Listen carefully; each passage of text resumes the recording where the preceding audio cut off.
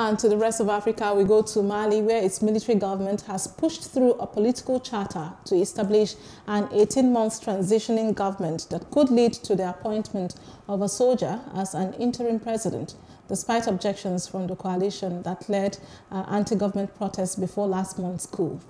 Approval for the roadmap meant to chart the country's course after the August 18 coup that toppled embattled President Ibrahim Boubacar Keïta came on Saturday after 3 days of negotiations between the military government, political leaders, and civil society groups.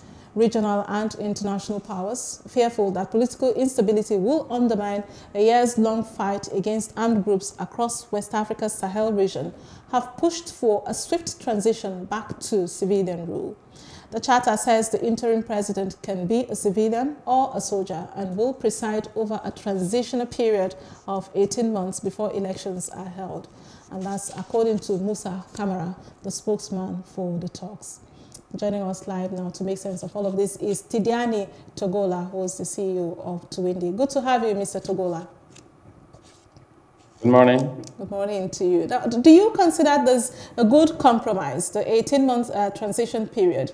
You will recall that the military wanted 3 years initially and ECOWAS gave them 12 months. So is 18 months okay, in your opinion?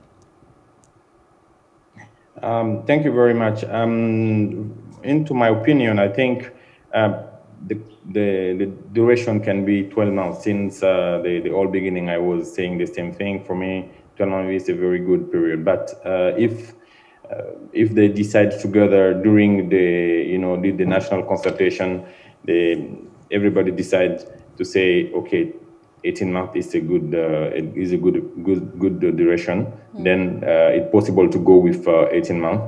But all this depend on the content of of the content of the roadmap. And for me, this roadmap is too big. Has roadmap. They just need to be more focused on the reform and security issues. These are the most important thing. But I've seen they've taken like 5 priorities that is not according to me required. All right. The charter also specifies either a military or civilian heads the interim government to be appointed by the military. Isn't the charter unfair to the civilian population? The charter is very protested and contested in Mali because the whole element that people were discussing about, the different agreement wasn't not taken account in the last version of the chapter. So that's why, of course, the chapter will probably continue to cause more problem. In addition to that, we need to be listening to what the ECOWAS is saying also in terms of the sanction, in terms of everything. So in terms of the title of who will be leading the country, if you go through this chapter, you can see that every single thing is decided by military. So this is also something that can irritate people. Right. The opposition, which is M5 RFP, which led the protest leading to the ousting of President Keïta, is crying foul over the transition plan. Is their reservation legitimate? Yeah, it's very, it's legitimate. It's not only M5 RFP. The many other participants in this, in this consultation said that the chapter had been modified, is not reflecting what they want. So that's why they are refusing.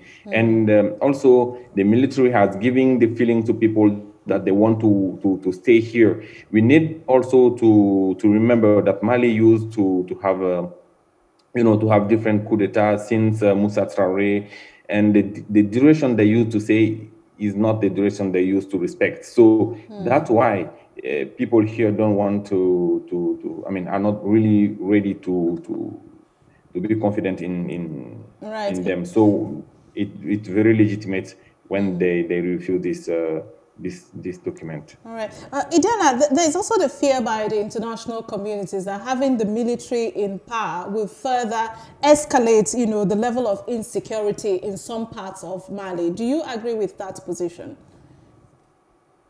You know, my own opinion is that if we don't do anything, the insecurity will just go up and go up, and it will be more complicated. For now, this is, you know, what we call the hivernage, the raining season. So after this raining season, I'm sure that the insecurity issue will be more concerning and will be more complicated to fix.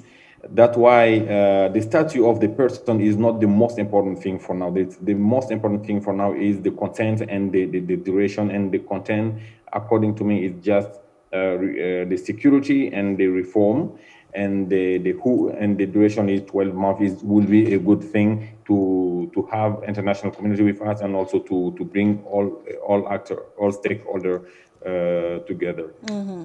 All right, before I let you go, I'm just wondering what exactly is the mood, you know, of the people generally outside partisan interests? What is it like out there today? Sorry, can you repeat, please? Yeah, I said, I'm just wondering, away from, you know, politics, what's the mood generally of people in Mali? You know, the general mood is, you know, we are in a kind of how we say that, I mean, we're not very feeling well with this situation because of you know, the uncertainty regarding the question of sanction, and also people want to move now forward and forward. The general mood is not very good mood, and people are just in the uncertainty, and we want this to be changed in something more clear so we can move forward. Yeah, I can hear all the concerns that you are raising there. Thank you so very much, Idiani Togola, for your time, and do keep safe out there as well. Thank you.